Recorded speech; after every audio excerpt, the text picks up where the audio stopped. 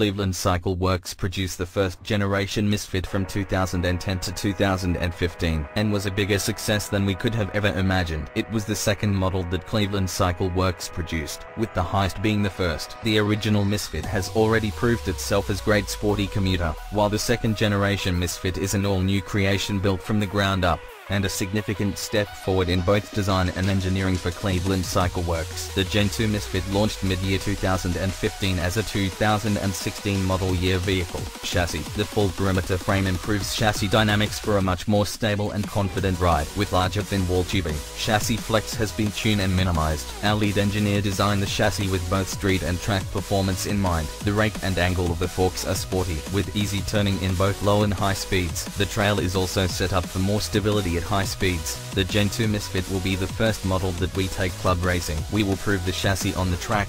Torque is cheap.